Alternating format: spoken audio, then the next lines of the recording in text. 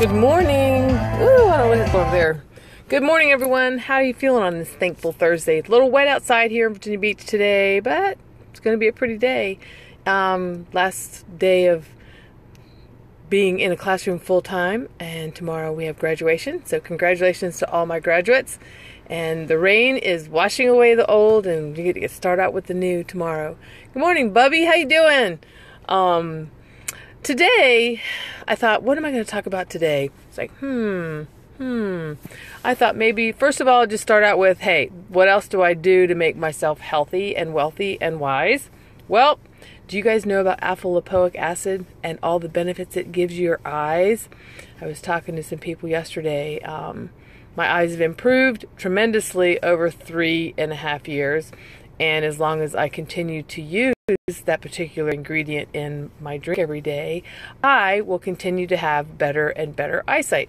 So I'm excited for that. Told my husband a long time ago, we'll do without groceries before we do without our stuff, because it makes us healthy, makes us happier, takes away the aches and pains, do all kind of wonderful things. So if you want to know more about that, you can ask me.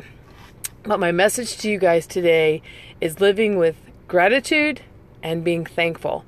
Gratitude, it doesn't take that much to experience that or to feel that. Just be grateful. Grateful for what you have. Don't be envious of what you don't have, because it doesn't really matter what you don't have, because you can't take it with you when you pass away. So you might as well just not worry about that. Be grateful for what you have. Be thankful. Be thankful that you actually put the feet on the floor this morning and the devil goes, uh-oh, they're up again. So be thankful. Be thankful that you're healthy. Be thankful for your friends and family. Be thankful that you're not got the trials and tribulations that some of the people of the world have. And remember to give some of that thankfulness away in exuding good, positive energy. So with that, I wish you guys the best of all days. Be thankful today. Be grateful always. And leave me a message below. Ask me about what I'm doing. And tell me what you're doing to be thankful and grateful.